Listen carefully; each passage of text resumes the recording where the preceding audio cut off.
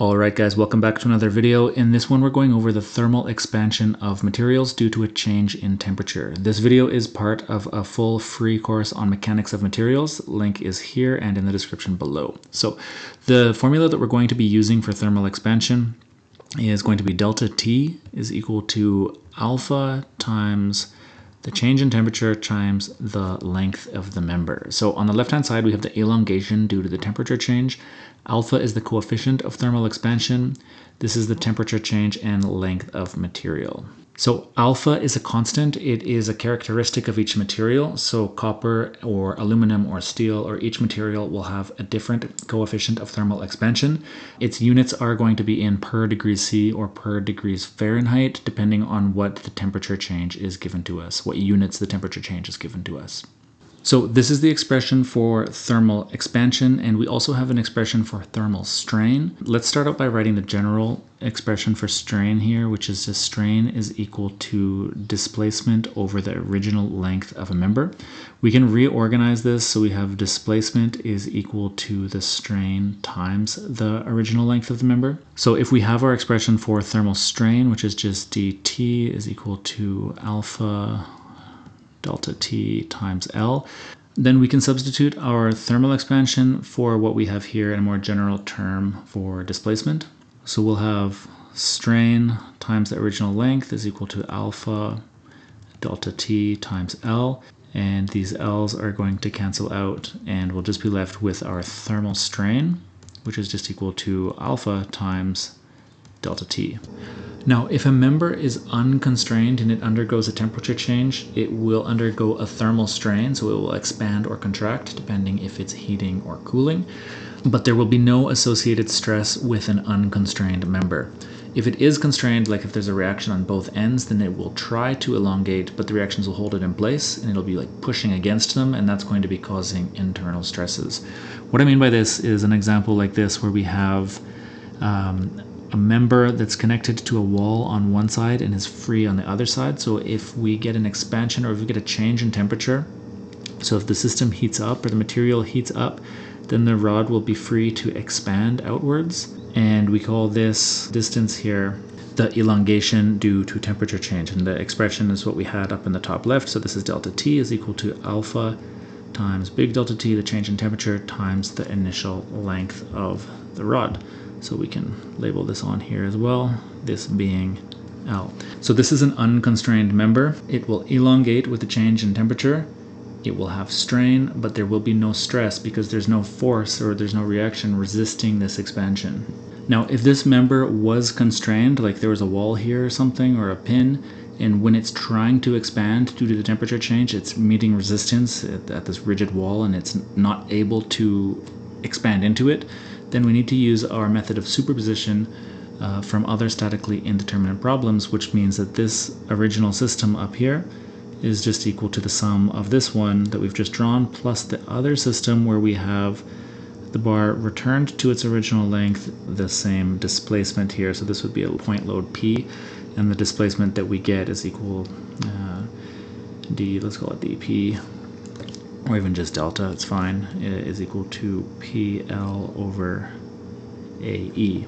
So the blue delta here and the red delta are the same, so we can equate them. We can say that this is delta T is equal to delta P. Yeah, let's give it this subscript. It's going to be a bit more clear.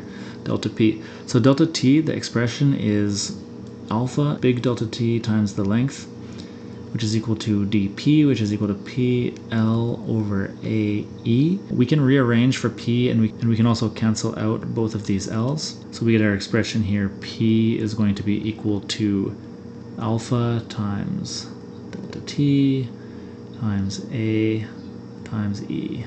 We can divide both sides by A, so we're also going to just then get P over A is equal to alpha times change in temperature times E. And P over A is also equal to stress, so our internal stress that develops in a constrained situation is equal to alpha times delta T times the modulus of elasticity. All right, let's put some numbers to this and go through an actual example here.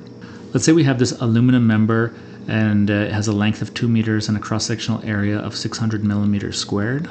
And let's say it undergoes a temperature change of 60 degrees Celsius.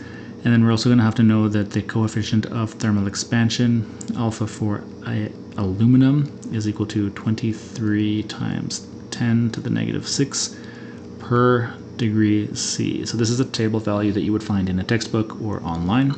And we want to figure out what is the internal stress that develops in this member when it increases in its temperature by 60 degrees.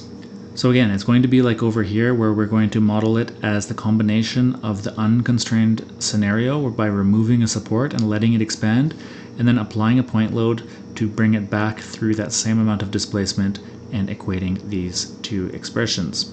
So delta T, this is going to be following our expression. It's going to be alpha times the change in temperature times the initial length, which is just equal to 23 times 10 to the negative 6 per degree Celsius times the change in temperature in degrees Celsius, so times 60 degrees Celsius, times the initial length, which was 2 meters. And we're going to get this is equal to 0.00276 meters, or we can also express this a little bit nicer as 2.76 millimeters. Okay, so delta T is 2.76 millimeters, and that's also the displacement that we need for delta P. So let's write out our expression for that. So we have delta P is equal to PL over AE. And we can rearrange this to be in terms of, or to solve for P. So we'll have P is equal to delta AE over L, which is going to be equal to 2.76 millimeters times the area, which is 600 millimeters squared, times the modulus of elasticity, which is 69 gigapascals, and this is all divided by the initial length of 2 meters. I'm going to write this as 2,000 millimeters, and we're going to convert gigapascals. We're not going to convert, but gigapascals can be rewritten as kilonewtons per millimeter squared. So when we look here, we have millimeter squared divided by millimeter squared, millimeters divided by millimeters. The answer after we compute this will be in kilonewtons. And so we're going to find a value for P, and it's just going to be 57.1 kilonewtons. And lastly, what we want to do is we want to find out what is the internal stress in this member, and that's just simply going to be stress is equal to force divided by the cross-sectional area. So we're going to have 57.1 kilonewtons divided by the cross-sectional area, which is 600 millimeters squared. And this just gives us a value of 0.095 kilonewtons per millimeter squared, which is also gigapascals. And then this can be converted to 95 megapascals. So in reality, because this member is constrained with the reactions, it's not actually able to expand. So we're getting a thermal stress of 95 megapascals developing internally without an actual elongation or strain happening.